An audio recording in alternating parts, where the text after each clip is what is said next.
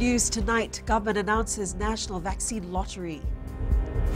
6-month-old, youngest COVID victim. An FNU vice-chancellor resigns. From the studios of FBC Suva, Atera Lendua. Good evening, Fiji. The government has announced a national vaccine lottery that enters fully vaccinated Fijians into a regular draw to win cash prizes. Prime Minister Morege Bainimarama believes every Fijian who has taken the time to follow the science by registering, showing up and getting both jabs deserve a shot of a reward. Koretandulala reports.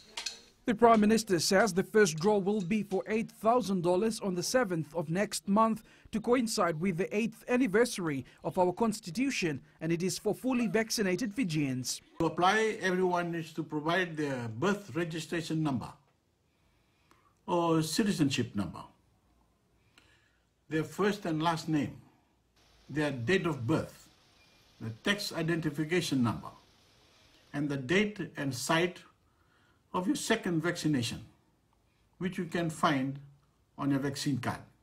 Bainimarama says the second draw will be on Fiji Day with $51,000 in prize money in recognition of Fiji's 51st anniversary of independence. As I've said before, the ultimate prize in this vaccine lottery isn't cash. It is the lives that we'll save and the sense of normalcy that can be restored for all of us. The Prime Minister also says that Fiji is on pace to fully vaccinate over 95% of eligible adults. The application window for the first draw opens from 5 p.m. today until 5 a.m. on Tuesday, and eligible Fijians can dial *166# to enter the Win Together sweepstakes. Koretandulala, FBC News.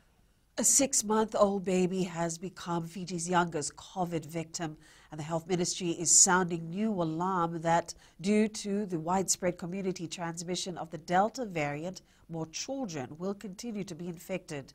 The baby and an 11-year-old girl from Nomotini village in Navua were the two children among 11 deaths reported yesterday. Apinisa Mogarandova reports the ministry stresses this unfortunate rare event is possible given Fiji's widespread infections. The infant was taken to the Bukuya Health Center in respiratory distress. And he was retrieved by a Nandi Hospital medical team who took him to the Lotoko Divisional Hospital. Sadly, he died 20 days after admission at the Lotoko Hospital. A total of 5 children have now succumbed to COVID-19 since the pandemic hit Fiji in April. As we continue to see the virus spread in our community, we will see children being infected and some tragically dying from COVID-19. So once again, we are set with the same example. A rare event is rare, but if there's too much of that event happening around the place, then those rare events will become commonly seen. Dr. Fong adds an internal audit of deaths indicate many people did not want to seek medical help because of misinformation. It is even more unfortunate that people from the medical community have promoted this deadly misinformation, doing so in utter violation of the duty of care that we owe to the people of Fiji. The PS adds many individuals who died had a real chance of being saved if only the health teams were able to see them earlier. Apinisa Mogarandova, FBC News. The Ministry of Health is keeping a close watch on the 3,545 positive patients in home isolation in the Western Division.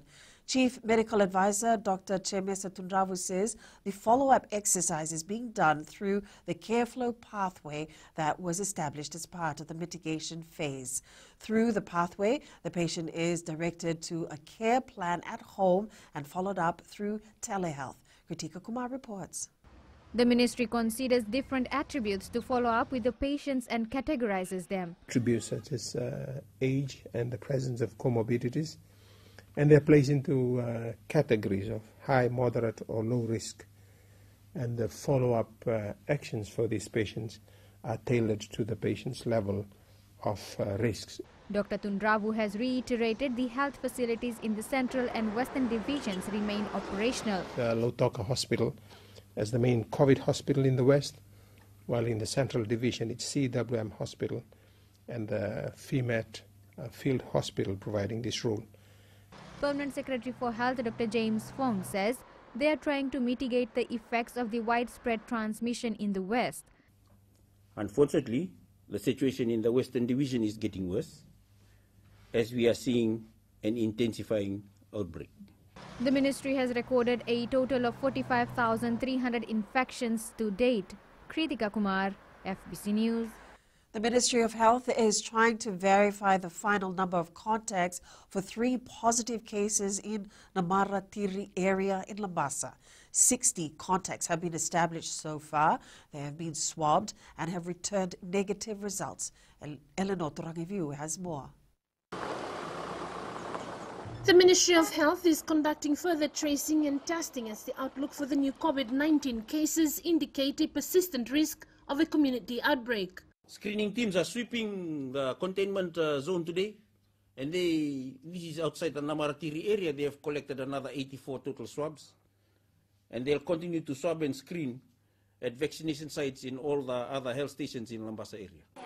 This has prompted the ministry to strengthen its network of screening clinics in the north, and anyone who has COVID-19 symptoms is encouraged to visit one immediately. We request if people who have these symptoms do not go to their normal health center, as this puts other individuals in the health center at risk. Dr. James Fong says it is absolutely necessary that strict containment measures be put in place, as it will allow health teams to identify and isolate those who have been infected. In the north, this will also buy us precious time to allow our vaccination team to reach all eligible adults for vaccination, in particular those who are at risk of severe disease. There are now 5 active cases of COVID-19 in the north after an individual repatriated from Suva tested positive to the virus. The individual is undergoing 14 days quarantine at the Mala quarantine facility. The positive case from Nambowalu is now in a stable condition, and all primary contacts continue to return negative test results. Eleanor Turangiviu, FBC News. The Vice-Chancellor of the Fiji National University, Professor Toby Wilkinson, has resigned. FNU Council Chair Tessa Price says Wilkinson has decided to relocate to the United Kingdom due to family reasons. Price has agreed to Professor Wilkinson's request to stand down from the role at the end of the year. She says the university has made great strides under Professor Wilkinson's leadership. We've adopted an ambitious new 5-year strategic plan. We're going to enhance its governance and the leadership arrangements. We've signed agreements with important national and international partners. The council has appointed Dr. William May, currently Dean of the College of Medicine, Nursing and Health Sciences, as Deputy Vice-Chancellor.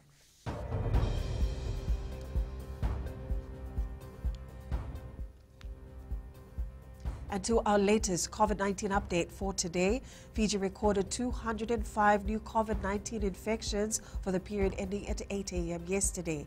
95 cases are from the west, 80 from the central, 29 from the east, and 1 case is from the northern division. The Health Ministry also recorded 11 COVID-19 deaths between 18th to the 26th of August. 8 are from the western division and 3 from the central.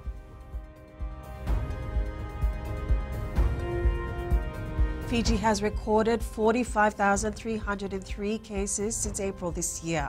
There are now 19,280 active cases with 25,289 recoveries in total. The COVID-19 death toll now stands at 479. The vaccination campaign also continues around the country. In the latest update, 558,135 or 95.1% of the target population have received their first dose of the AstraZeneca vaccine. 262,758 or 44.8% have received their second dose. The 5 most vaccinated areas include Ba, Rewa, Nandronga and Naitasiri, which are 100% first jabbed, and then Nandi. Sushila Devi from Nanduru Road, Nosori, is fully vaccinated. Have you received your jab yet?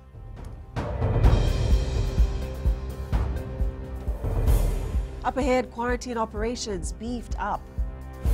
And lay preacher assists fellow villagers.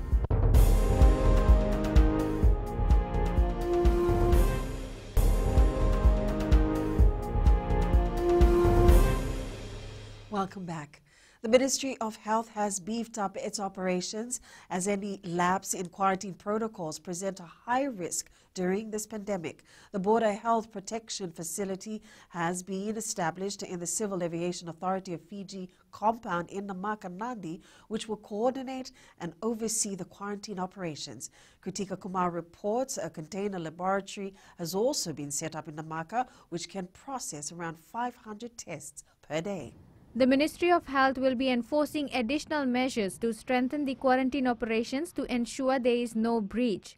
We are establishing a slot management system with Fiji Airways, so we can put a cap on the quarantine capacity to be always within manageable levels. We are going to restrict international traveler entry to only fully vaccinated individuals. The ministry intends to create a no-blame environment where the quarantine teams feel safe from discrimination for reporting any breaches or if feeling unwell. Dr. Fong says they have increased CCTV support and oversight within the quarantine facility. We will be having the requirement that all quarantine personnel engaged in quarantine operations must be fully vaccinated. Nadi International Airport staff are working closely with the ministry to ensure safety measures are adhered to. So we are working closely with the Ministry of Defense, with the Ministry of Health for that matter, to ensure that when our borders open, that we will heighten our measures on protection. The scale-up required by the crisis has been vital, and ministry will continue to adapt and learn as they respond. Kritika Kumar, FBC News. The government has identified that over 57,000 people who are vaccinated did not have their records synced online. Minister for Economy Ayaz Said Qayyum says these people had applied for the unemployment benefit. Apinisa Wangarandovo reports around 200 civil servants, majority of whom are teachers, are trying to fix this anomaly as the government continues to make payouts for them. The Minister for Economy says they are making progress in syncing the information of these people so they can receive the government assistance. We had 57,913 people in that category, and 46,800 of those have already been paid. The others, the verification process is still taking place. Said Qayyum says most of these applicants are from the Western Division. A lot of the people, the information was actually put on the tablets, but the staff or the nurses did not sync it in with the digital records. Head of Vaccination Task Force, Dr. Rachel Davis, says they will look into improving these for future reference. This will definitely help us clean up our data, and especially when it comes to not just now in terms of the first and second doses, but in the near future. If science directs us for booster doses, and we've been thinking about it from the very beginning of the importance of registration and recall systems. The government is expected to continue with the payouts despite the deadline ending yesterday. Some of these recipients are people who have applied during the application window but have not received their first dose. If they manage to receive their first dose by yesterday, they are eligible for the assistance. Apinisa Wangarandovo, FBC News. The National Fire Authority is concerned over the recent increase in bush, grass, rubbish and sugarcane fires. Chief Executive Puma Sowane is sounding the alarm to those who are carelessly lighting fires that pose a threat to properties. This month, to date, 243 such incidents have been recorded by the NFA, of which 179 were from the Western Division, 44 in the North and 20 in the Central and Eastern Divisions. While these bushfires pose a threat to farms, properties, people's lives, and especially those with health issues and animals, they also impose considerable pressure on the resources of the NFA. The NFA has incurred a cost of over $95,000 just in a month while attending to these incidents. Under the Environment Management Regulations 2007, a penalty of up to $10,000 applies to anyone who intentionally burns household garbage without a permit. A lay preacher from Namata in Bautailevu is practicing his biblical teaching of helping thy neighbor during this COVID-19 pandemic. Isikeli Sobalevu is going out of his way to assist the villagers of Savu Wungale by selling their produce at the Nosori market. Koritandulala reports.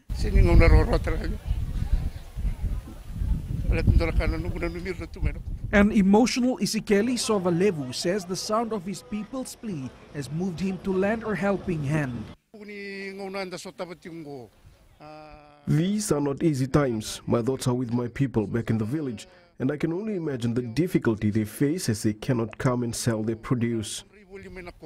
Sobalevu, who serves 3 churches in his division, says Fijians need to work together in order to overcome this ordeal brought by the pandemic.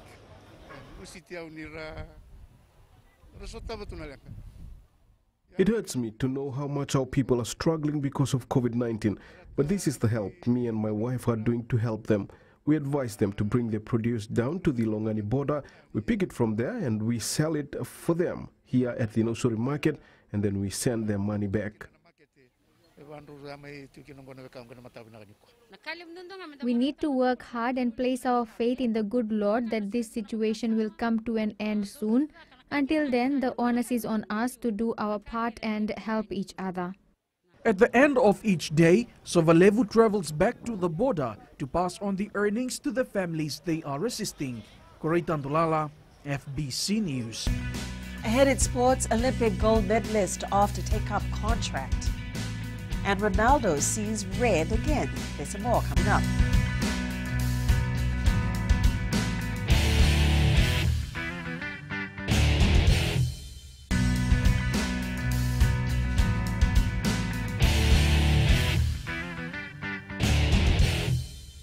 Welcome back. Olympian Chuta Wanigolo today left the country for France. 22-year-old Wanigolo, together with his wife Fiona, departed early this morning via Sydney. Wanigolo will be joining top 14 club Toulon after signing a 3-year deal. The Seventh Star says this is a new chapter for him and his wife. Wanigolo thanked everyone who supported him in his rugby career. The Oceania Squash Tournament, scheduled for November, is now cancelled. The tournament was postponed last year, and our organisers have decided to call it off as COVID continues to ravage Fiji. Darlene Materukula reports.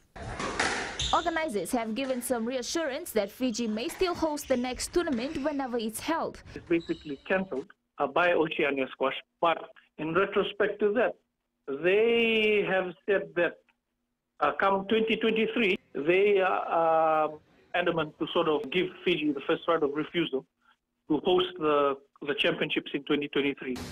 The cancellation is a blessing in disguise for Squash Fiji. The Nandi Sports Club had earlier put out an expression of interest for the construction of 2 new courts to complement the 2 that are already existing, which will bring the total to 4 courts. Hopefully by the time we host the championships in 2023, that would be in place, which would then also allow us to explore other opportunities. That would be a very good thing for squash players in Fiji to participate in this tournament and for the development of the sport. At the moment, the Federation is getting members vaccinated, hoping for the safe return of sports towards the end of the year. Talima Terkula, FBC Sports. The football world woke up this morning to news that football star Cristiano Ronaldo will return to Manchester United.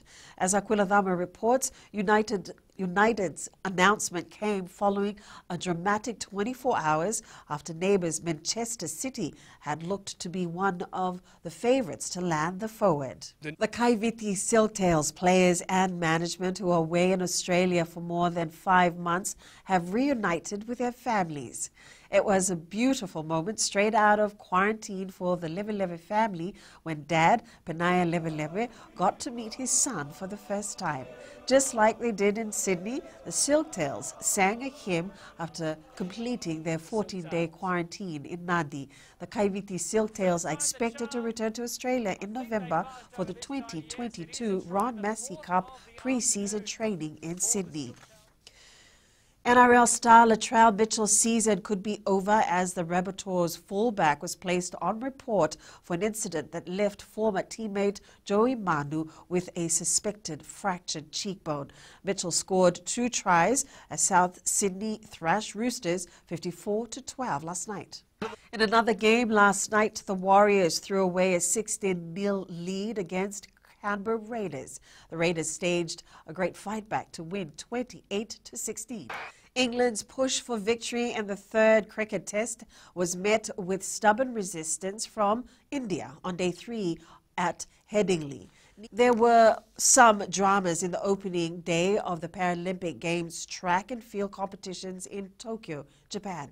It started in the men's 5,000 meters T11 classification for athletes with visual impairment, where athletes were accompanied by guide runners.